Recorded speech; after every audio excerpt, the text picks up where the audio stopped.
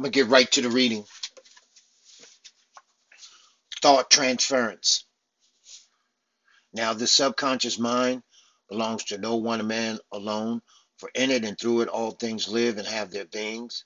Since it is infinite, it is indivisible, and therefore irrevocably one, and thus all life is tied together by an invisible but powerful bond. The principal experimental method and tool which we may grasp this is thought transference. Secondly, and nearly important, is intuition. Thought transference is that phenomenon whereby one person may grasp another person's thought without any apparent means of communication.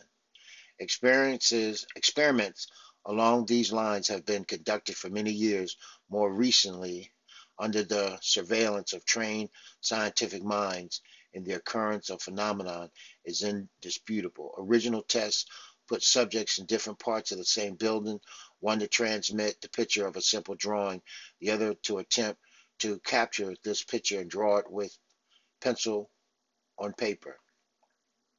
Though results were far from perfect, they far exceeded any possibility of pure chance or coincidence, and even where the receiving subject was obviously in error, there was generally sufficient resemblance in his drawing to that of the picture held by the transmitting subject as to assure that a certain rapport had been actually established between the minds of these people. Separating these objects by miles, continents, and oceans has made no difference in the percentage of successes against failures. Thought transference exists. That the human mind does not grasp it perfectly is only testimony to the fact that the conscious mind has imperfect contact with the universal subconscious mind. It is simple for thought transference to take place across 3,000 miles of ocean as it is for it to span several feet of space. For the universal subconscious mind exists in only one place, which is all places, and there can be no distances or space within it. Intuition reveals an all-knowing mind. Intuition is that aspect of mental power which enables a person to contact certain aspects of the subconscious mind with ease. In most cases, this phenomenon might be summed up as an intuitive grasp of universal law. Mathematical prodigies are cases in point. Ask such a one for a cube root of 21, which is 9,500, or should I say 95200, and he answers immediately with 280. He does not stop to figure this, to factor, to add, to subtract, to multiply, to carry. The answer is apparent to him. It is apparent because he sees the law, and the law automatically yields the answer. There's nothing mystical or occult about this. Since the universal subconscious mind knows everything, it does not figure out anything. The answer is synonymous with the question. Intuitively, the mathematical prodigy is in contact with the subconscious mind, and he sees immediately with the posing of the problem exactly what the answer is. Musical prodigies are similarly intuitive. Music follows the same universal law as mathematics, a fact that may be difficult to assimilate. Even though we know that mathematicians who can't sing a note, and then some of the musicians to whom a problem in short division poses its own brand of terror, but the law is the same. The bottom line is to understand the key. The key is that the characteristics of this great mind becomes apparent under deep hypnosis. It acts as if it can make anything without doubt, without wonder, without fear, without hesitation. Though hypnotic experiments have not yet gone so far, there is little doubt but what the subconscious can do exactly what it undertakes to do, for it knows everything and everything exists within it, and its only movement is to change the arrangement or apparency of its own substance. The success of thought transference is increased many times under hypnosis. The intuitive grasp of universal law is increased many times by the same. The hypnotized person can, with vastly increased effectiveness, read the thoughts of other minds, and answer problems where he has no known understanding. The methods of reasoning. As science knows, the reasoning methods of the mind of man, they generally come under two main classifications: inductive reasoning and deductive reasoning. Now, inductive reasoning means to reason from the particular to the general.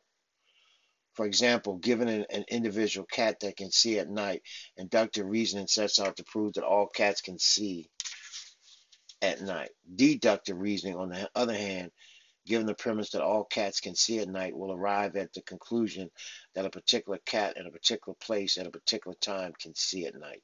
In other words, inductive reasoning observes a specific occurrence and attempts to arrive at a general law to cover all such occurrences. Deductive reasoning is already in possession of the general law and uses this law to determine what may happen in specific circumstances in which the law is involved.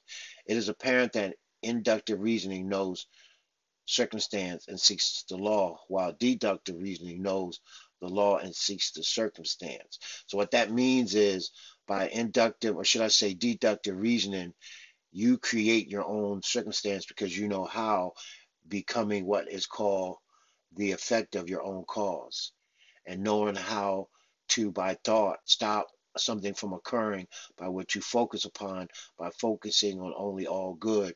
Therefore, you see no evil, speak no evil, hear no evil, because you know that it is illusionary and that it is transitory, and the fact that all things change first in reference to the external from the inside out.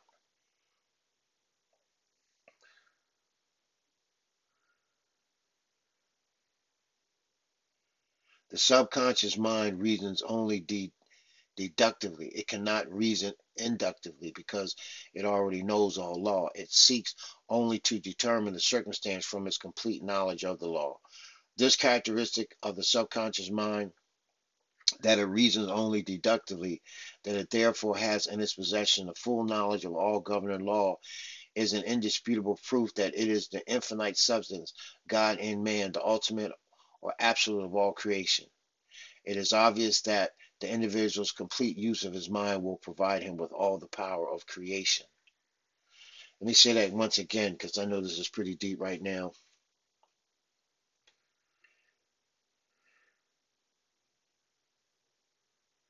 Deductive reasoning knows the law and seeks the circumstance. The parallel can be seen immediately. Man knows circumstance and seeks the law. The universal subconscious mind knows the law and seeks the circumstance. The subconscious mind reasons only deductively. It cannot reason inductively because it already knows all law. So it doesn't really seek anything because it has everything.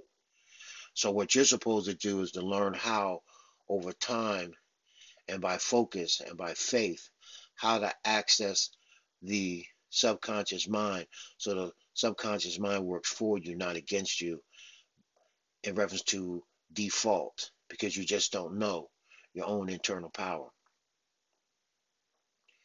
This characteristic of the subconscious mind, that it reasons only deductively, that it therefore has in its possession the full knowledge of all governing law, is an indisputable proof that it is the infinite substance, God in man, the ultimate or absolute of all creation. And it is obvious that the individual's complete use of his or her mind will provide him or her with all the power of creation. The subconscious responds to suggestion alone. The great enlightening truth with which hypnosis has provided us is that this universal subconscious mind responds entirely to suggestion. In other words, this subconscious mind attempts to create in form and substance that which the conscious mind suggests to it. This subconscious mind does not direct man as a robot or automaton, or visits disaster and suffering upon him, given his, or should I say, let me read that once again. The subconscious mind does not direct man as an automaton, or visit disaster and suffering upon him, or governs his life. Indeed, it is the servant of man and does exactly what man tells it to do. The thing is, how do you get it? How do you get the subconscious mind to do what you tell it to do consistently to create the life you want, and how to place yourself in that position? To illustrate this towering conception, let us go back to the young man who was cured of elephant hide through hypnosis. What did the hypnotist say to him? He said, "Your left arm is clearing up." That only. He did not enter into a series of whys and wherefores and ifs and buts. He simply said, "Your left arm is clearing up." Forthwith, the left arm cleared up. It is ridiculous in its simplicity. The young man himself could not say, "My left arm is clearing up," and have any healing take place at all. Why? Because he was in complete rapport with himself when he said, "My left arm is clearing up." He was simultaneously thinking, "I've been this way all my life. There's no hope. It is impossible to cure this hideous skin by simply saying words. I see this ugly skin before me, and it is there, and I know it." So what did his subconscious mind receive? It simply received the young man's conviction that he had an ugly skin, which continued to manifest in reality.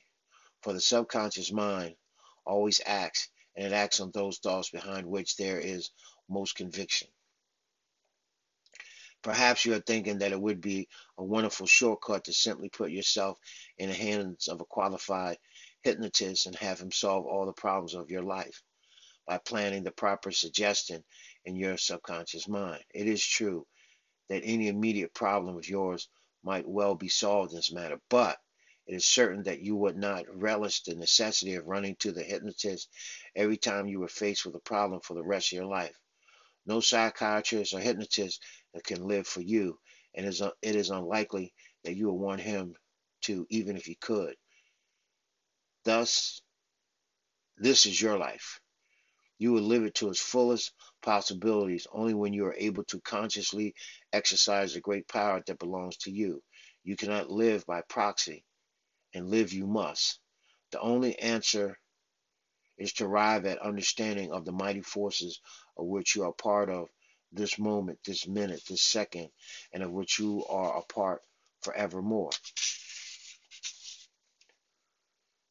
Hypnotism you can and may practice either as subject or practitioner, but you will make a grave error if you regard it as anything else than an experiment. It is only one small facet of the study of the universal mind, and its principal use to us at this moment is to show us beyond all doubt that the universal subconscious mind responds to suggestion alone. Meditation affirms suggestion. Thus, our primary tool in attaining all our desires is the use of meditation. In meditation, we are simply affirming certain suggestions to the subconscious mind. We are simply repeating and affirming certain thoughts with faith and conviction so that they will be acted upon by the infinite intelligence. It is true that our percentage of success will be low at first, for even as we affirm, we deny. Even as you settle yourself for your daily meditation and affirm the good that is to come into your life, certain negative doubts ingrained in your thinking over the years will tend to project themselves into the subconscious and thus negate all your affirmation. The prompters themselves are difficult enough to overcome, and habits of negative thinking make the problem of successful meditation all the more difficult. While the hypnotist might cure you of a specific illness in several sessions, you yourself undertaking the same cure may find it takes you several months or even a year. But don't be misled into seeking solution through hypnotism unless your problem is so acute and time of such essence as to forbid any other procedure. For only by solving your own problem, only by attaining control and understanding of your own power will you be truly master of your own life. Even as chronic illness keeps you running to doctor after doctor, so will the solving of your problems by hypnotism keep you running to hypnotist after hypnotist. Now, this fact we must make very clear. If your appendix is ruptured or your leg broken, the person for you to see is a doctor. If an acute neurosis is leading you into intense melancholy or depression or displacement of personality or any psychotic behavior that may be dangerous to yourself or society, the person for you to see is a psychiatrist. When a physical event or circumstance has reached its acute stage and the life or welfare of the individual is seriously threatened, the event or circumstance must be dealt with on the physical plane.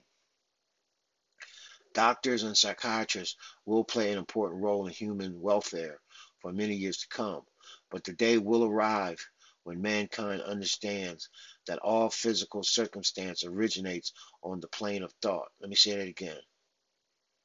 All physical circumstances originate on the plane of thought. All physical circumstances originate on the plane of thought. All physical circumstance originates on the plane of thought. And that day, each person will stand individual, centennial against all disease and all emotional suffering, and they will disappear from our world tomorrow.